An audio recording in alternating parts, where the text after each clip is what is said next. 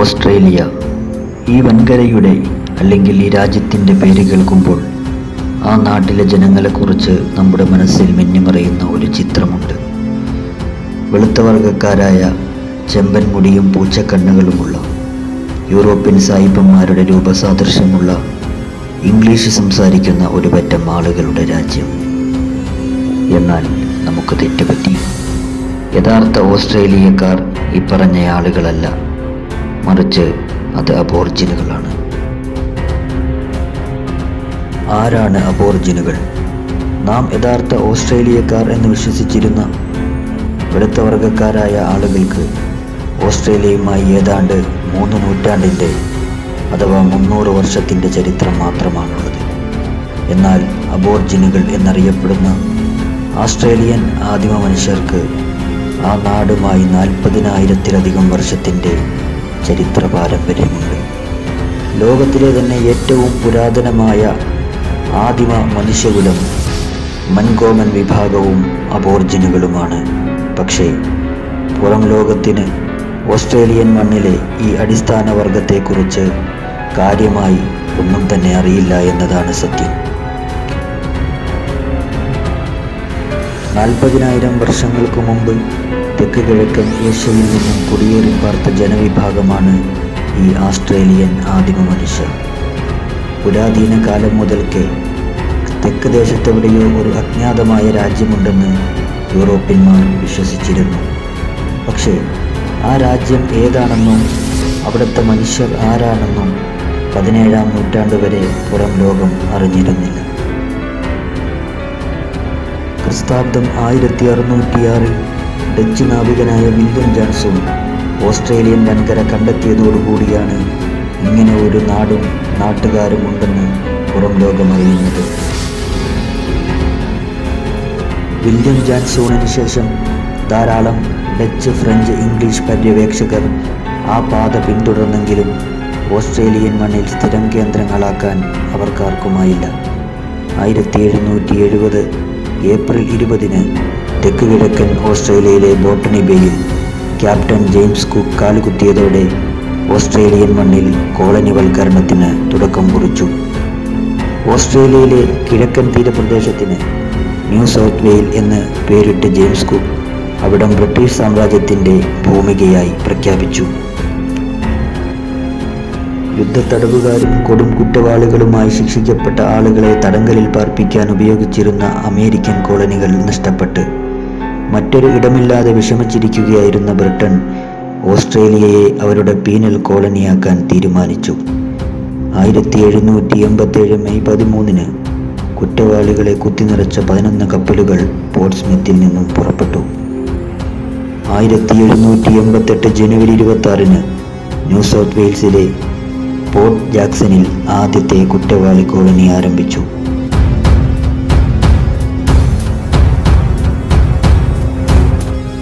പിന്നീട് ആ ഭൂപ്രദേശത്തിൻ്റെ നാനാസാധ്യതകൾ മനസ്സിലാക്കിയ ഇംഗ്ലീഷുകാർ അവിടെ തമ്പടിക്കാൻ തീരുമാനിച്ചു. 1850-കൾ മുതൽ ഓസ്ട്രേലിയൻ മണ്ണിൽ സ്വർണശേഖരം കണ്ടെത്തിയതോടുകൂടി യൂറോപ്പിൽ നിന്നും ധാരാളം ആളുകൾ അവിടേക്ക് കുടിയേറ്റം ആരംഭിച്ചു. നാം ഇന്ന് കാണുന്ന വെളുത്ത വർഗക്കാരായ ഓസ്ട്രേലിയക്കാർ യൂറോപ്പിൽ നിന്നും വന്ന കുടിയേറ്റക്കാരുടെയും തടവുകാരായി നാടുകടത്തപ്പെട്ടവരുടെയും ഒക്കെ പിൻതലമുറക്കാരാണ്.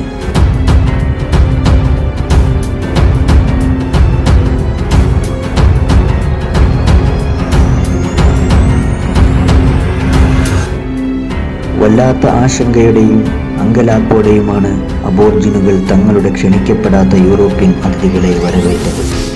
യൂറോപ്യന്മാർ കുടിയേറി അധികം താമസിക്കും മുമ്പ് തന്നെ അബോർജിനുകൾ എന്താണോ ആശങ്കപ്പെട്ടത് അതുതന്നെ സംഭവിക്കാൻ തുടങ്ങി. ഇതോടുകൂടി അബോർജിനുകളുടെ കഷ്ടകാലവും ആരംഭിച്ചു.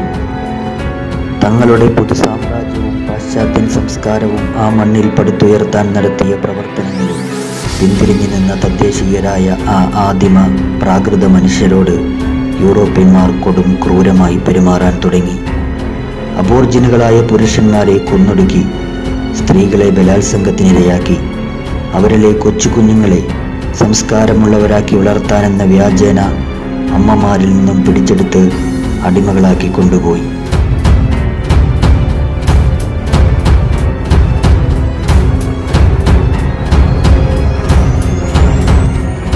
ഭാവിയിൽ തങ്ങളാണ് ഈ മണ്ണിൻ്റെ യഥാർത്ഥ മക്കൾ എന്ന വാദവും ഉന്നയിച്ചുകൊണ്ട് അബോർജിനുകൾ കടന്നു വരാതിരിക്കുന്നതിനു വേണ്ടി മനഃപൂർവമായ ഒരു വർഗമിശ്രണം നടക്കുവാൻ അബോർജിനുകളിലെ സ്ത്രീകളെ യൂറോപ്യന്മാർ വിവാഹം കഴിച്ചു.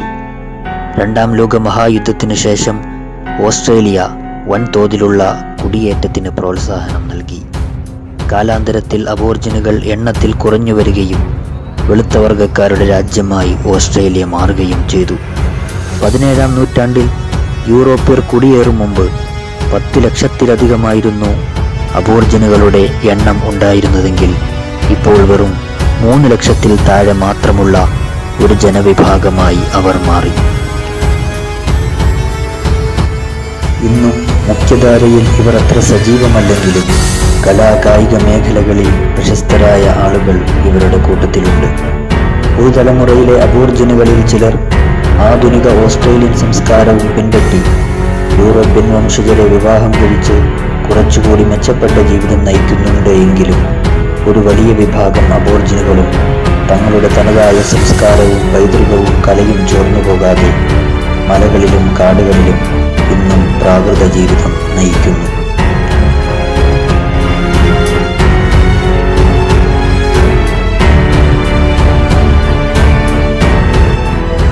ഇവരുടെ സംഗീതവും നൃത്തവും മറ്റു കലകളും ഏറെ പ്രത്യേകതകൾ നിറഞ്ഞതാണ്.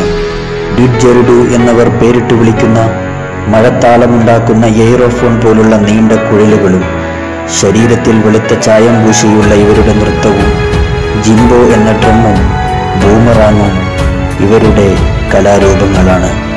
ഇത് ടൂറിസ്റ്റുകൾക്ക് ഇന്നും കൗതുകമുണ്ടാക്കുന്ന ഒന്നാണ്. വളരെ വിചിത്രമായതും അസാധാരണമായതുമാണ് ഇവരുടെ വിശ്വാസങ്ങൾ. ഭൂമി പിളർന്നെത്തിയ അരൂപികളായ ദിവ്യാത്മാക്കൾ വൃക്ഷങ്ങളുടെയും പക്ഷിമൃഗാദികളുടെയും മനുഷ്യരുടെയും രൂപം കൊണ്ടു എന്നാണ് അവർ വിശ്വസിക്കുന്നത്. ലിപിയില്ലാത്ത പ്രാചീന സംസാര ഭാഷയാണ് ഇവരുടെ മുൻ തലമുറ ആശയവിനിമയത്തിനായി ഉപയോഗിച്ചിരുന്നത്. എണ്ണത്തിൽ 3 ലക്ഷത്തിൽ താഴെ മാത്രം അബോർജിനുകളാണ് ഇന്ന് ഓസ്ട്രേലിയയിൽ ജീവിച്ചിരിക്കുന്നത്. പരിഷ്കൃത സമൂഹത്തെ അപേക്ഷിച്ച് ഇവരുടെ ആയുസ്സിൻ്റെ വലിപ്പവും വളരെ കുറവാണ്. 40-45 വയസ്സിനുള്ളിൽ തന്നെ ലഹരിക്കും മറ്റ് ദുശീലങ്ങൾക്കും അകപ്പെട്ട് മാറാവ്യാധികൾ പിടിപെട്ട് ഇവരുടെ ആയുസ് തീരുന്നു.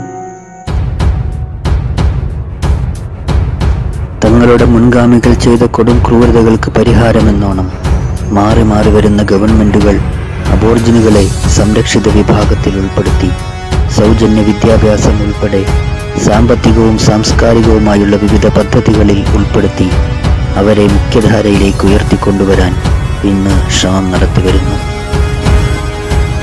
ഇതൊക്കെയാണെങ്കിലും 40,000-ത്തിലധികം വർഷം തങ്ങളുടെ മാത്രം ഭൂമിയായിരുന്ന ഓസ്ട്രേലിയൻ മണ്ണിൽ കേവലം 3 നൂറ്റാണ്ടുകൾക്ക് മുമ്പ് മാത്രം കടന്നുവന്ന സാമ്രാജ്യത്വ വെറിയന്മാരായ യൂറോപ്യൻ അതിഥികളുടെ കൊടും ക്രൂരതകളുടെ ബാക്കിപത്രമെന്നോണം സ്വന്തം മണ്ണിൽ വംശനാശ ഭീഷണിയുടെ ഭാരവും പേറി യൂറോപ്യൻ അതിഥികളുടെ പിന്മുറക്കാർക്ക് പുറകിൽ മാത്രം നിൽക്കുവാനാണ് ഇന്നും മണ്ണിൻ്റെ മക്കളായ അബോർജിനുകളുടെ വിധി.